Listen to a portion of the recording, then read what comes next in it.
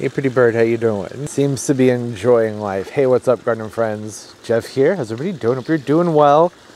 I'm great. It's June, so it's time for the May garden tour. Yeah, a few days late, but that's all right. Only a few days behind. I almost skipped the garden tour for the month of May, and then I thought about it and I was like, probably not a good idea. There are some people who only watch the garden tours, and a lot has changed between April and May, or April and June.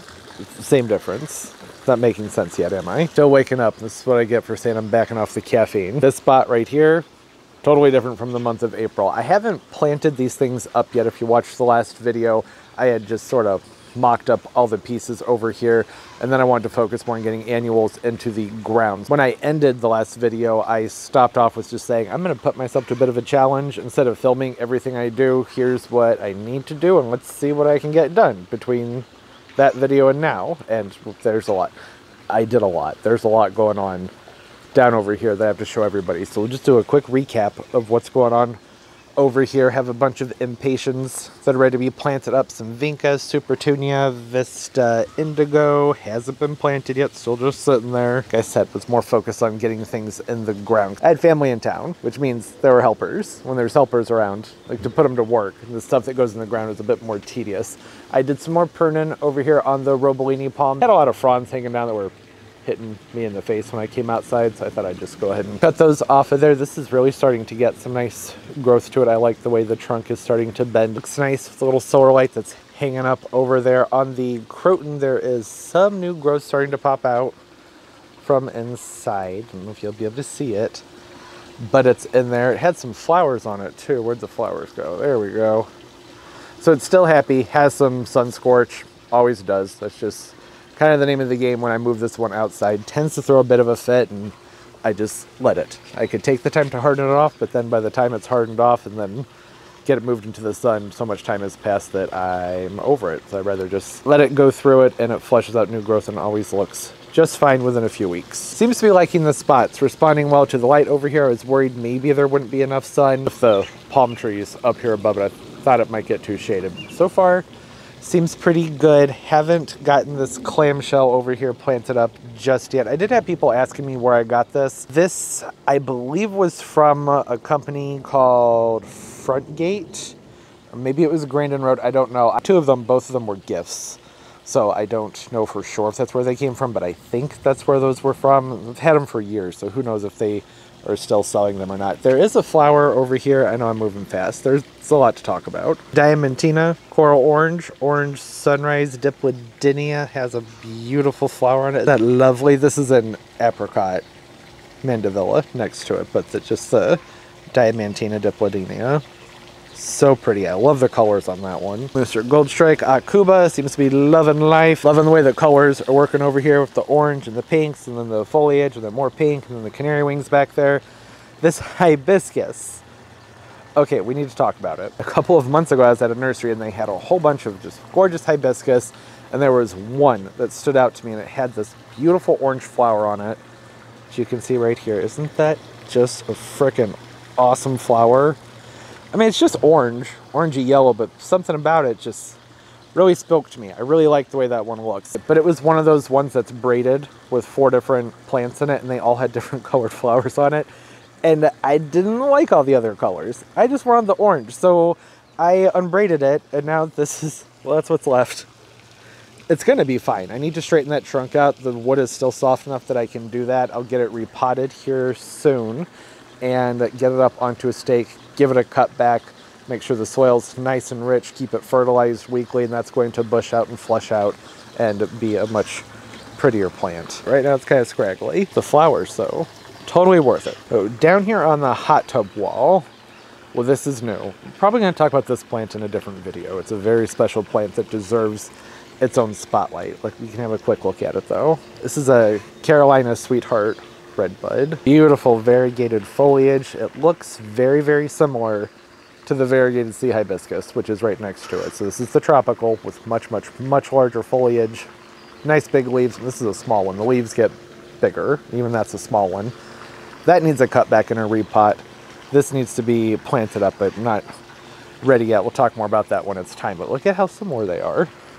This one's a perennial. I think it's a zone 4 and up, or maybe 4 through 8. Let me find the tag. 6 through 9. Wasn't right about that at all. There's the name, if you wanted it. Carolina Sweetheart. Beautiful plant. I think it's the most excited I've been about a plant in a very, very, very long time. So it's going to get its own spotlight and some more attention. I got the Kiwi Cordyline Fruticosa potted up over here, and then I potted up this banana, which is sort of on the struggle bus. This one had mealybugs really bad when I pulled out of the garage, so I just cut all the foliage off and decided to restart it. Cut most of the foliage off, and that's going to flush back out with new growth and look great here in no time. I filled in the pot with some nice blue stones and some white gravel around the palm trees. Is sort of going through for like a, you know, little island vibe there. It came out looking messy right now because one, the hot tub, not the best background. Doesn't look super pretty right there. And the banana's not looking too hot, but it will here fairly soon. Bananas are quick growers. They're very forgiving plants. This oh so easy Italian ice rose. Loving life in this spot. I was thinking that it wouldn't do well over here, but so far seems very happy. It smells nice too. It has a lovely, well, it smells like a rose. We all know what roses smell like. The Pepe La Palme pomegranate. You can kind of see getting ready to flower. I'm so excited. Look at that. Can you see this bud in here? Gonna be covered in orange flowers here very, very soon. Pineapple, still pineapple, and have this perennial planter that got put together last summer with some salvia and some silver brocade artemisia coming over the front. It seems to be happy. Not much to it, just, you know, a couple simple plants in a simple pot. Simple pot, and it's a seashell pot, but you know what I mean. You just dump them in there and they did their thing. They grew, they're looking good. Areca palm, doing what I said it was gonna do when I moved it outside. This is a plant that throws a fit when it gets moved into the sun, and I don't bother hardening off to the extent that I should. The Areca, I've talked about this, I'm gonna make it quick. The Areca palms, they take a really long time to harden off, at least in my experience where I live. I'm sure there are various people with various experiences with that. It's gonna depend on where you live, your angles of the sun, altitude, all kinds of things can affect that. But to get them fully hardened off, it usually takes like 6 to 8 weeks. And I don't have that kind of time. I generally give it like a week or two where it's going to get pretty good morning sun and afternoon shade. And then I just move it and I end up with some scorch on the foliage, but they always need a really heavy prune right around June anyways, so it doesn't really matter. I'm going to be cutting all that off here in a week or so as it's flushing out the new growth. Just starting to do. Almost every trunk is starting to push out new foliage. That new foliage comes out just loving the sun and loving life and generally looking pretty good. This was an area that I did a good amount of cleanup with, but haven't finished it yet because I'm redoing the drip from basically right here all the way, pretty much the entire yard. I'm going to redo the drip. I basically left off where I was in the last video with this spot. There were annuals and things everywhere in here, and there's not that much left. I have some impatiens left, a few petunias, and that's about it. Definitely made a good amount of progress over in that area. Over here, there's a lot of new stuff. I'm trying to think. Yes, I did plant up all these impatiens in the last video. Those are starting to get moving, starting to grow. Same with the Tradescantia Nanooks that are down below them in the front. It's these right here.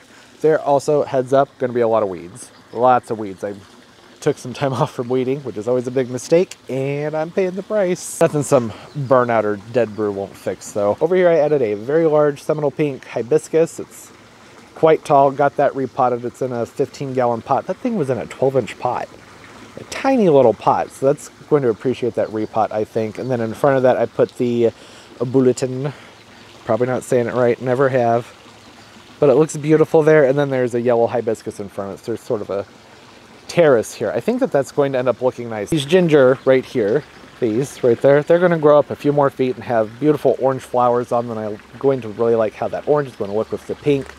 That should be much taller than that. That's in a big pot, and when you get a hibiscus in a nice potting mix and on drip, they will put on a good amount of growth very quickly. So I would imagine that'll put on at least 2 to 3 feet of growth this season. It's going to totally hide the light that's back there, but that's okay. Who cares? Generally uplight this entire area anyway, so I don't really think that that matters. It'll just add a nice glow from inside the hibiscus tree. You get it, the pink flowers up top, orange over here. I'm going to make sure that this stays pruned so that it doesn't go any more than, well, to the bottom of that bird feeder, just below it. So that'll be there for the hummingbirds and just to look nice. The view from in the house, beautiful. You want to see? Let's look. What do we think? Loving that. That's going to be so pretty. I mean, it's already pretty, but when there's going to be the orange flowers sticking up from those gingers and then these bells that are on the bulletin. The window is dirty. The dogs keep jumping up on it. These dangly flowers right in here. It's gonna look so nice with the pink and the orange and the pretty and then the other thing and then the palm tree trunk that's out there. I like to consider the views when I'm planting things, and the view from right here is absolutely fantastic.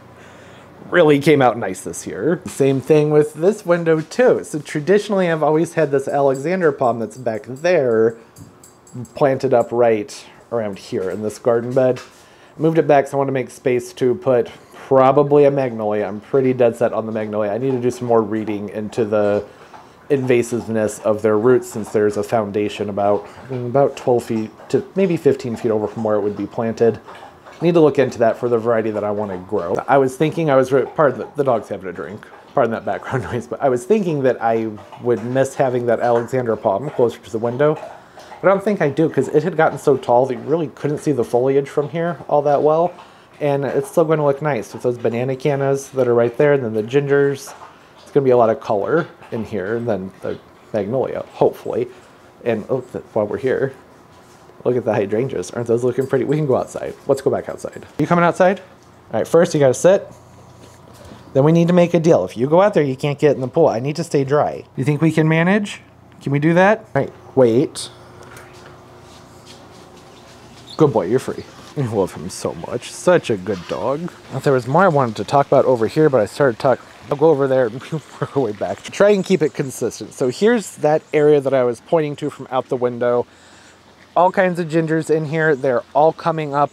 There was one that I was concerned about that one of y'all sent me, Sean. Thank you. I didn't think it had survived the winter, but there it is. Slow to get going, but it's down there. With the Hydroponics gingers, that's what these are, the green right there.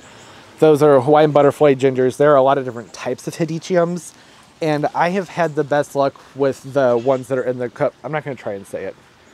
This group of Hydroponics right there. Any of the varieties that come from those, that's where I've had the best luck keeping them here in Zone 6. I also forgot to do the things. People get confused when they're new here. I'm in St. Louis, Missouri, Zone 6A, 6B, right on the line. It does get cold here. All of the tropicals are in pots, or I guess I should say if you see it in a pot, it doesn't stay out here during the winter time. Sorry, should have said that at the very beginning of the video. But these Hydroponics gingers, the ones that I mostly have out here are the Flaming Torch. They're about 6 to 7 feet tall and have a flower spike on them that's generally 12 to 14 inches with a creamy orange flower on them. They're a fantastic ginger, very cold hardy. Every single spot that I planted them, they've come back. This corner back here is very, very warm, so I expect those to come back. But I haven't planted down over there. You saw them. There's some over there that are coming up too, but the ones over there are much smaller because it's a colder spot down there. I also have one that got planted last year, which I believe is the Elizabeth right here. So similar to the Flaming Torch, but a pink flower on that one. And then this one that Sean sent me is a Gardnerianum, I believe. I always get it wrong. I always have to look it up. Whole point there is that typically with the ones that aren't of that Kokitsudanana, whatever that was right there. I've tried the Coronoriums and some others before, and they still come back for me, but they usually come back very slowly. Sometimes so slowly that I don't even get a flower out of them. So it'll be interesting to see what the Gardnerianum does down there. I haven't done anything with this area except for weed it. The weeds got, this spot was like nothing but vines over here. So I got that cleaned up. I plan on popping in some annuals. Don't know if I'm going to keep that planter there or not, or pick out like an actual centerpiece plant to put there, or just leave it empty. That might look nice too. It's just like a nice circle of like some clean gravel. Could do that. The Sable Miners did well. You can see which side stays warmer during the winter time. I was waiting to this video so that I could go ahead and prune this up. I like to be able to show the damage from not protecting these in the winter time. And that's the final result there. There shouldn't be any more damage after this point. So there's like 1, 2, 3, 4, 5. There's probably about 6 or 7 dead fronds on those that need to be cut off. But overall, they did fairly well considering it was their first winter without any protection. I'd say they're looking pretty good. Bamboo here that shouldn't be here. Why is there a bamboo in the front of the garden?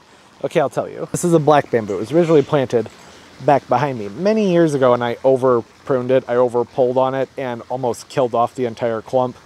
And this runner survived. So I figured I should leave it for a while, probably a few years, let it reestablish itself and then I can dig up a large clump, or pretty much this entire piece right here, and move it to a more desirable area. It's finally making some progress. It's been like a good 3 or 4 years, and there's just been like one little twig that's popped up every single year. So really, I think next year, probably even this year, but I'd rather do it in the springtime, dig this up and get that moved, because that doesn't need to be in the front of the garden bed, does it? Oh, the puppy gate's still back here. That's embarrassing. I need to put that away. Bananas, they're doing good, doing what bananas do. Have the colocasia bikini teenies in front, starting to wake up, looking good. I love how the water collects in the middle of those leaves. They're so fun, such pretty plants. This whole spot's going to be just overflowing with those here in a month or so. The Eucalyptus sparkling burgundy here, pineapple lily.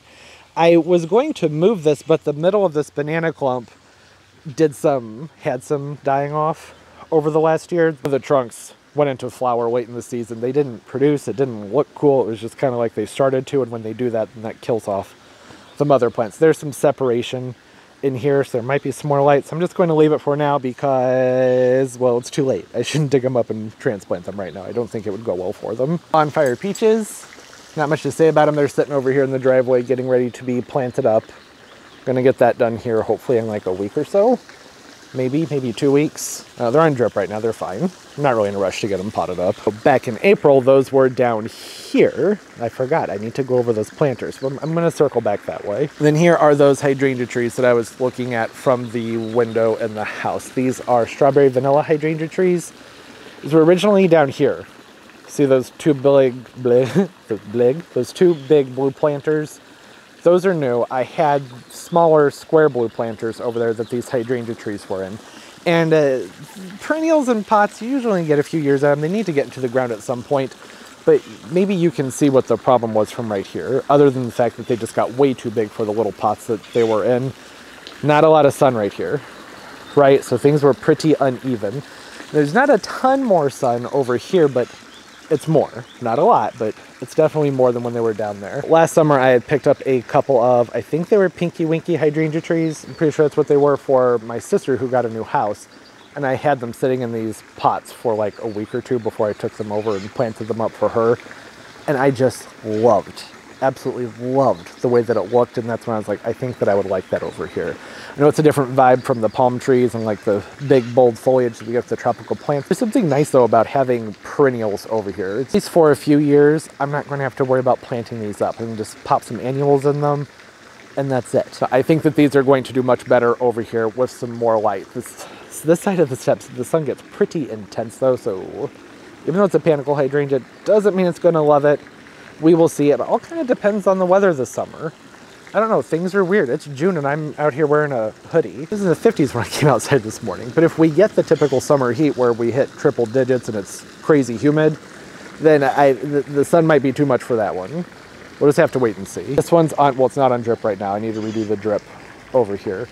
But when you get on drip, sometimes you can push the plants a little bit further. Now, it's an experiment. There are a lot of things on this end of the patio that are kind of an experiment because of how the light's sort of wonky and confusing. In several weeks, these will have big plumes of beautiful white flowers on them, like 12 to 18 inch giant cones of flowers that drape down and slowly turn into pink as they age. And I think that that's going to be a wonderful thing to be walking around and have dangling above your head or right in your face. I'll probably just smack everybody in the face, but that's okay. Worst things in life than taking a bunch of flowers to the face. The planting pretty simple. Variegated sun impatient tropical rose, that's the pink one right here, and then the vigorous orange, variegated sun patient.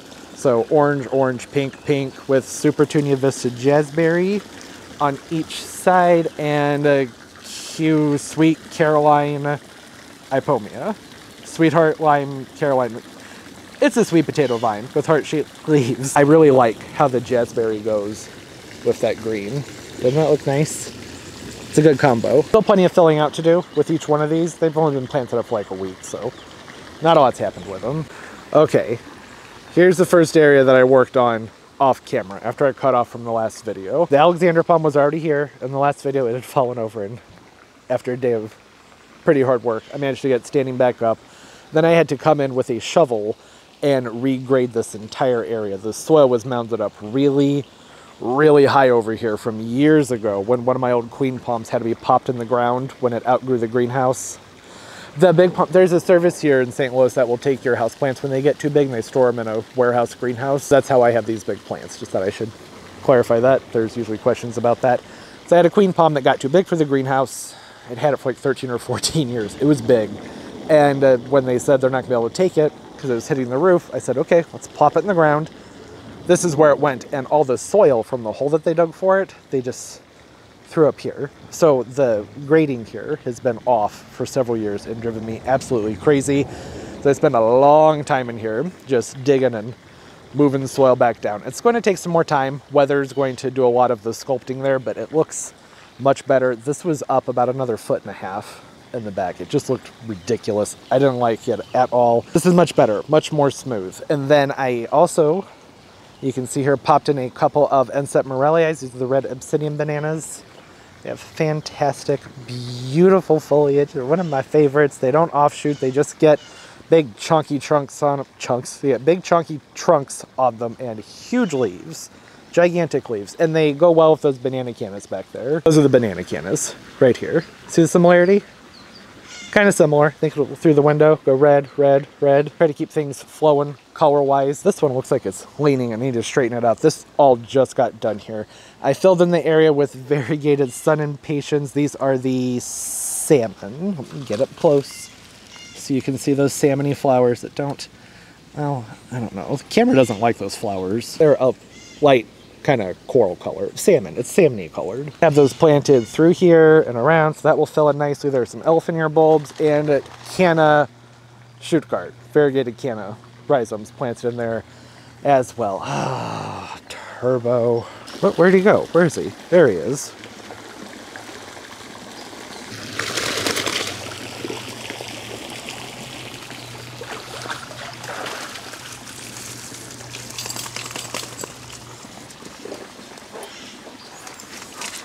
All right, I can't get mad at him. He spent 2 weeks without being able to swim because he got neutered, and he's still trying to play catch up with the time he missed in that pool. All right, back on topic. I also put the, if you couldn't see, my large bird of paradise is back there. I need like shade.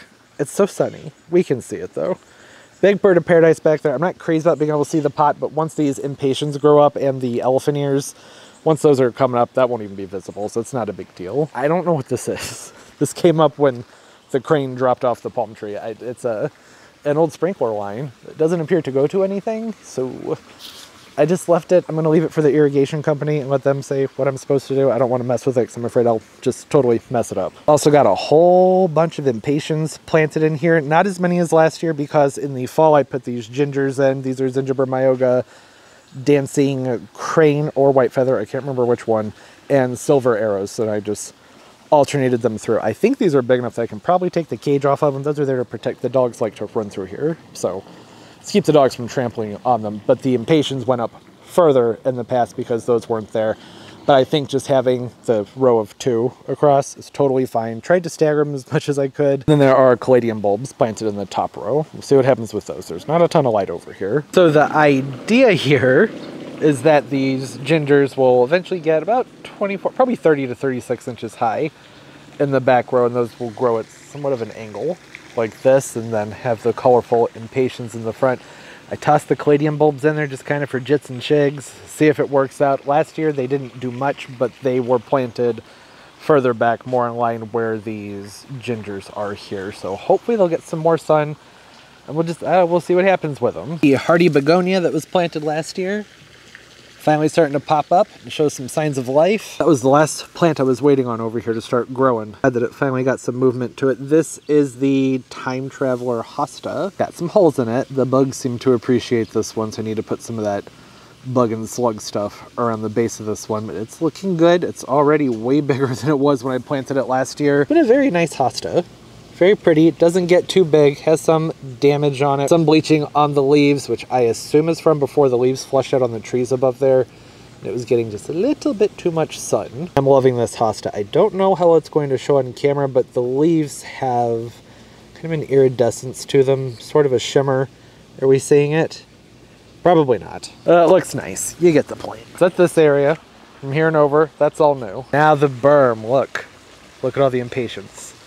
Finally did it. Talked about it last year, but didn't do it. And I had been talking about it this spring and finally got it done. Why is the sprinkler up?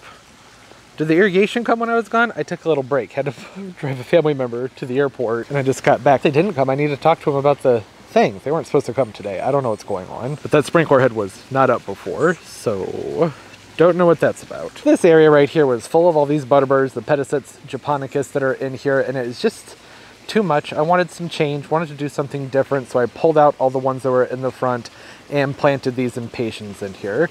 There's also a row of caladiums in the back with those, so those will come up and over the front. Some of them are already starting to do their thing, but they're just now popping up. It's not a lot to them. And I decided to just do this area from right here to right here. I was going to go all the way down, but there's an area that the dogs prefer to run through. They don't like the path. They like to run through the bushes, so I didn't think it was worth the time planting them there when I know that the dogs are going to run right through them. Decided how they want to get through here, and I'm going to let them keep doing that.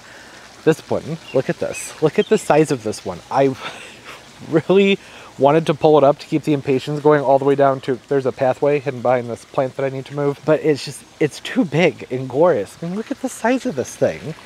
This thing's freaking gigantic, and the leaves, how they have this curl in them.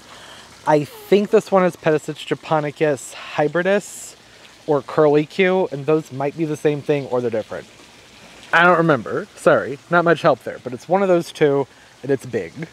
Absolutely massive plant, great perennials. I do prefer the variegated ones because they stay smaller and they have a reflection at nighttime. They bounce the light back from the light up here, so it lights things up, but I made sure to get some white impatiens in the mix down here so that will still stand out at nighttime. All this stuff right here is them redoing the drip, so the drip's kind of in disarray right now. Laurel hedge looking nice, being a laurel hedge. The Petunia should stay put. My experience with them has normally been that they do their spread in the spring and then they tend to fizzle out around July or August when it gets really, really hot.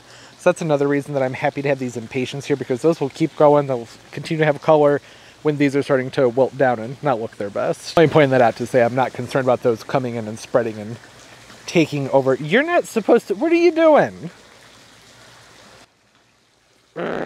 Well, you didn't trample the impatiens, so that's good, I suppose. The mimosa tree. This wasn't flushed out in the April garden tour. It is looking absolutely glorious and gigantic. It really could use a prune. I'm hesitant to prune it because I don't want to forfeit the flowers this year, but I don't want it growing over the pool. It's a messy tree. It's a beautiful tree, but whoa, this one is very messy. It's dainty and elegant. Those leaves fold up at nighttime and they get those beautiful like puffball pink flowers on them, but these things around late summer into fall, early fall, they just start dropping everywhere. Very, very messy. And then the little cottony things from the flowers, it's just not the best tree to have near a pool. If you stay on top of pruning, that's not a problem, but it's been a couple of years and I kind of let things get away from me. It's looking big and glorious, so who cares? Prince of Orange philodendron, still looking very nice. Have the monstera back there and just a whole array of houseplants and tropicals over here. This philodendron, didn't realize that I had forgotten to put a drip in that one, so that's what happened with that one. It'll be okay. Tough plant. The Matophyllum bipinnatifidum lickety split. It has deeper lobes in the leaves there. It'll be fine. Not concerned. Have a gorgeous bloom over here on the Medanilla and some more buds, or a bud popping open. There might be some more hidden back there. I need to take this out and do some moving with it. Foliage pushing out on it, which is nice because it still has some of that crispiness left on it from the dry air during the winter time. And I don't think, oh no, there are other things over here. I was gonna say that's it for this spot. Well, other than the houseplants, which you can see here, Dracaena, Chamanthes, Ficus, Parlor Palm, have some pothos down here, Ciba Blue, Epiprinum. Looking nice. Philodendron giganteum's doing some growing. Looks like the honeysuckle's starting to creep in there, so I need to move that. I need to move that whole plant. I'll get to that later. I also planted a small spot with some impatiens up here. Again with the caladiums, just the same as before with a hardy begonia right behind it.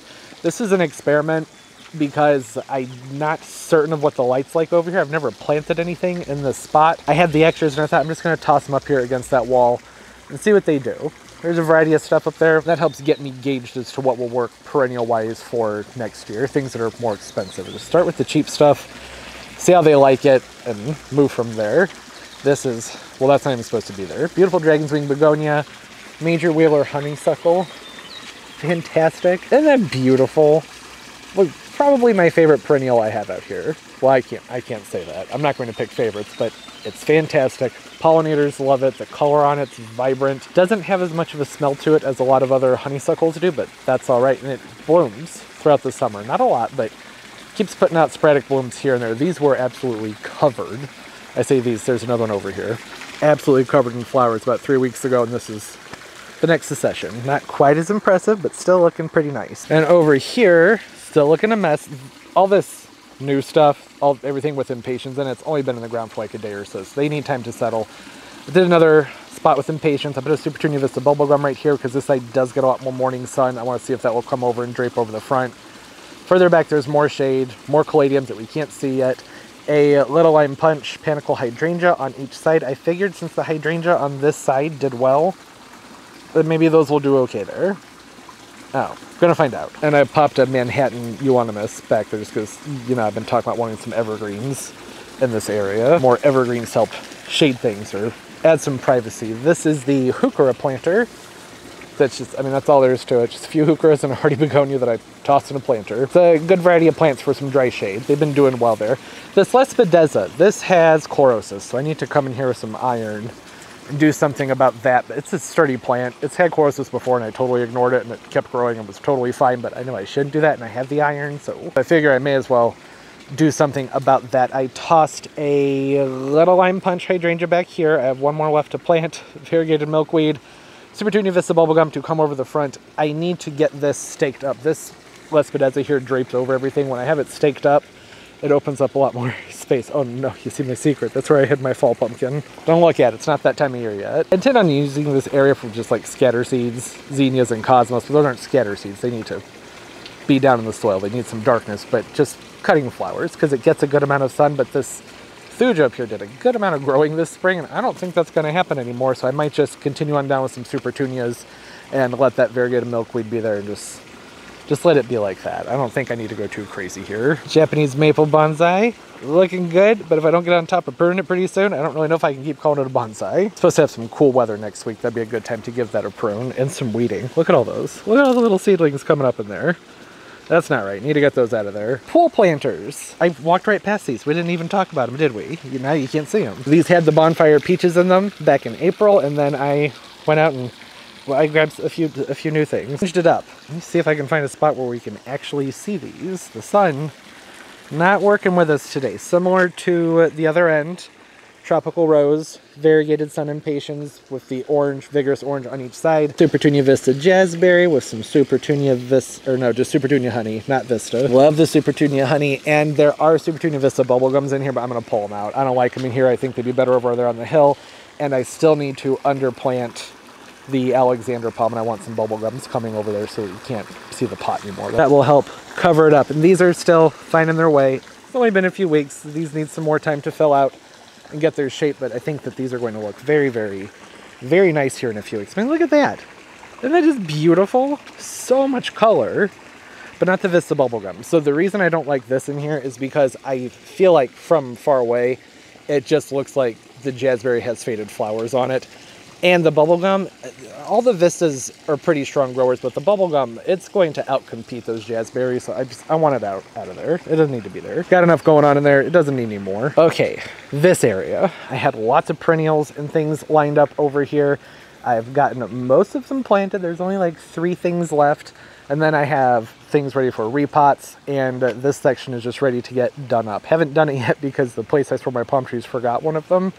And they'll be here next week. I called them today and they said that they have it and it'll get here, and once that's here I'm going to focus on getting this area planted up with annuals from like right here and over, just to get some color into the area. That mule palm will be moved. It's going to get repotted into this pot right here, and I have another one that's going in another pot. It's a whole shuffle thing. So basically from here and over, still need to do some work, but the rest of the yard looking pretty good. Like, fantastic considering it's May. Well, it's June. Got a lot done last week. Don't typically have this much done this time of year. It helped that in March and in April I focused very, very, very heavily on cleaning and just wiping the slate clean out here. That made it a lot easier to focus on getting the annuals and perennials and things in the ground and having places to stage things up and get them looking nice. We're getting there. There's always going to be a mess. There's always projects going on out here, but things have definitely come a long way. I feel like there was something else over here that I was supposed to talk about. What was it? I have no idea. The umbrella planter. There it is. It's looking pretty good. Okay, there go my goggles. That was in a video not too long ago. We already talked about over here. Made tons of progress. Look, there's really, I have like 3 things of annuals left and a few perennials, and that's it. Well, that's not it. I mean, you know there's gonna be more. Things are just getting rolling for this time of year. But euonymus shrubs that got transplanted back in, it was either April or March. I think it was April, late April.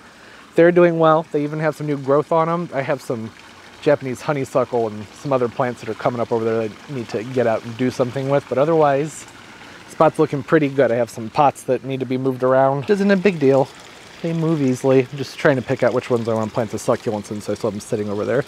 Bird's nest fern, the variegated one. Finally found a sweet spot for this one. It was giving me trouble getting this thing hydrated. I ended up pulling it out of the pot for a 3rd time and getting some more compost mixed into it. This is all stuff from the birch trees. Oh, those are from the pine trees, actually. That's really neither here nor there. It's sitting on top of the fountain. There isn't any water in contact with the bottom of the pot, but I think just having the constant humidity around it is helping. Growing much more nicely now. Where you going, Turbo? Got distracted by the dog. Ginger, look at that one. Absolutely beautiful Green Mountain Costas. I think that's everything. Oh, I only have 3% battery left. Uh-oh. Well, good timing to run out of battery. I hope everybody's doing well. Comment down below. Say hi. I love talking to everybody. What's going on in your gardens? There's still lots and lots and lots left to do this year. And you saw the bare space over in that bed. Plenty of spaces left to fill that need to get handled. As things stand right now, things are looking pretty good. Loving those. Those came out beautifully. All right, as always, and most importantly, everybody, keep on growing. That's the crinum. Forgot to point it out. Crinum lily. Doing really well. Look how big it is. And the white lava colocasia. Looking nice too. Okay, now I'm actually done now. It's over. Keep on growing. Bye-bye. Oh, the tie. Forgot about the tie. It's doing very well. Getting a good amount of morning sun. Need to restake it. That's going to get moved over there. Maybe that'll happen this week. I don't know.